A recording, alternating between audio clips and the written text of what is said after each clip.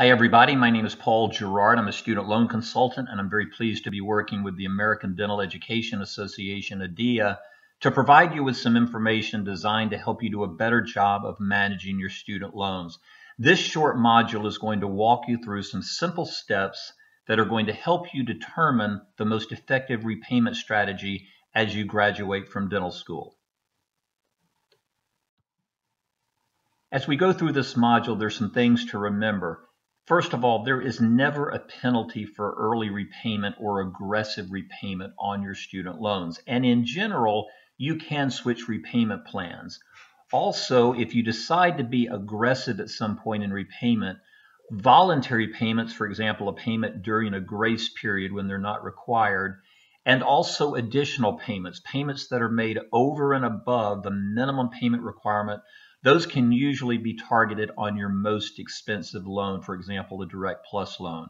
So work very carefully with your loan servicer on anything regarding repayment, especially aggressive repayment on your student loans.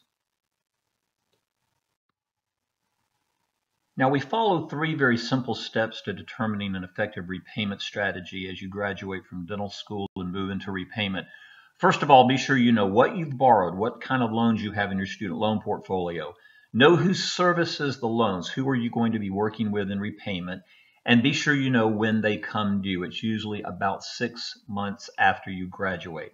Number two, identify, and very important, to constantly review your repayment objectives, which we'll look at briefly here in just a moment.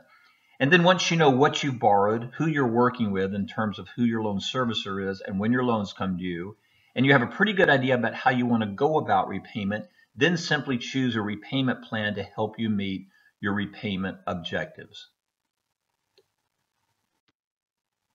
Now, step number one, determine what is in your student loan portfolio. Your federal loans, such as the Direct Unsubsidized and Direct Plus loan, also called Grad Plus, you can find those listed at the National Student Loan Data System site, nslds.ed.gov. You'll also find information on your loan servicers there, and you're likely to find that all of your federally owned loans, such as all your direct loans, will be serviced by one loan servicer.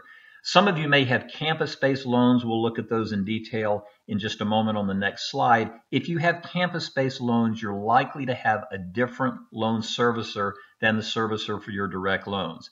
If you are not sure if you have additional loans, but you think you might, your credit report should list all of your student loans, including private loans, because those are not listed on the federal NSLDS site. And the financial aid office at the school you attended where you think you might have borrowed additional loans should also have a record of those. So the nslds.ed.gov site is a great place to start in determining what's in your student loan portfolio. Now, you're looking at a sample loan portfolio for upcoming graduates of dental school, and in fact, this is very similar to your colleagues who graduated before you. We've highlighted Direct Unsubsidized and Direct Plus loans because for many of you, those two loans comprise the bulk of, if not all of, your student loan portfolio. Your Direct Unsubsidized loan has a 6-month grace period. It will be coming due about 6 months after you graduate, and it has a fixed interest rate. With the Direct Plus loan, you also have a 6-month window period. It's not really called a grace period. It's called a 6-month post-enrollment deferment, and it will also be coming due about 6 months after you graduate. And it also has a fixed rate. So once again, if your portfolio is mainly or comprised solely of Direct Unsubsidized and Direct Plus loans, they should be coming due in November or December of your graduation year, assuming your graduation is in May or June. Campus-based loans, these include federal Perkins loans, the Health Profession Student Loan Program, and loans for disadvantaged students. And those loans came directly from your school, although they are federal. Your school serves as the lender for those loans. The terms and conditions vary by your loan program, and your financial aid office can provide you with details on the terms and conditions of those loans. If you have any private loans, same thing. The terms and conditions vary by the lender. You can check the disclosure statement for your private loans to get the particulars of any private loans you may have. Now, once you know in step number 1 what you borrowed, who you're working with, who your loan servicer is in repayment, and when your loans come due, the second step is to determine your repayment objectives. And there's no right or wrong answer to what are your repayment objectives. They vary by individual, but we're showing you a number that are fairly common among dental school graduates. You may be in a position where you want to aggressively pay off your loans in order to reduce the impact of interest accrual, all the interest that builds up, and capitalization, where that interest is added back to the original principal that you borrowed. Others of you may want to be cautious as you graduate from dental school, especially if you're in a residency program, and you may need to protect your income and maximize your cash flow. So that's another repayment objective, especially for postdoctoral students who are doing residency programs after dental school. You may have as a repayment objective loan forgiveness, perhaps through the Public Service Loan Forgiveness Program, or you may also have as a repayment objective getting help with your student loans in exchange for service. For example, a program such as the National Health Service Corps, the Indian Health Service, the Armed Forces, or the National Institutes of Health. Also, there's some state programs that provide financial support in exchange for your commitment to work in the state. So a number of different repayment objectives, and these can change during the course of repayment. You may start off wanting to be very cautious in repayment, and then once you get your feet on the ground and perhaps get established in your practice, you may want to start aggressively paying down your student loans. Now, the third step is simply to pick a repayment plan that works for you and that will help you meet your repayment objectives that we identified in step 2. The first plan is a standard 10-year plan. This is the most aggressive plan available on federal loans. 120 level payments, the payments never change, and the debt is paid off in 10 years.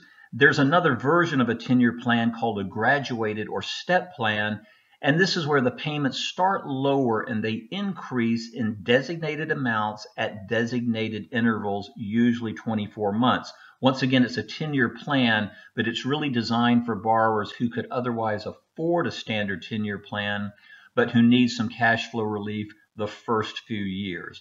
There's also an extended 25-year plan, 300 level payments, the payments never change.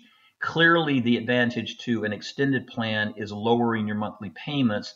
The downside is obviously that you would pay much more in interest over the course of the repayment term. But once again, remember, you can always overpay with no penalty. And some of your colleagues will enter into an extended 25-year plan and aggressively pay to shorten the 25-year period. But they do that just to get a more manageable required payment.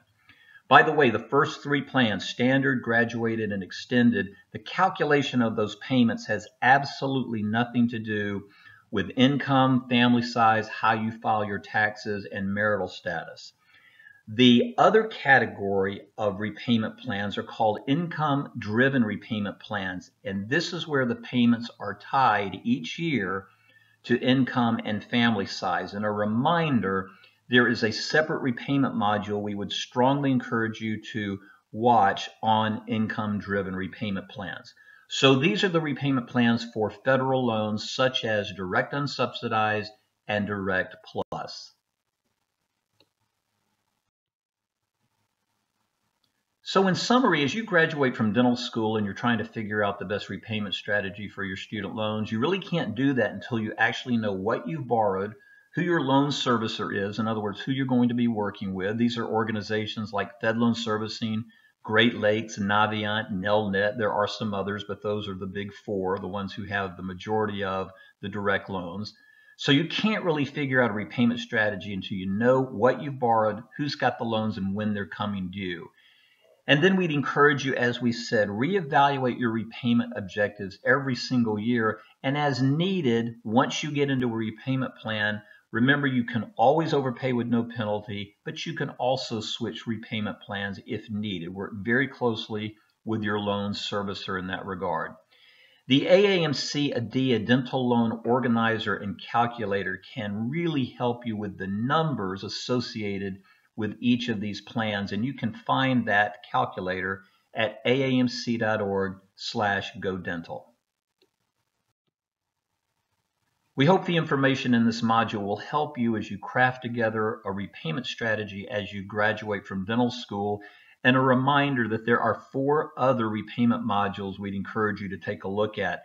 There's one on the income-driven repayment plans, there's one on public service loan forgiveness, there is one on federal consolidation, and there is one on student loan refinancing, how to take all your student loans and refinance those. Best wishes from Adia, and once again, thank you for your participation in this module.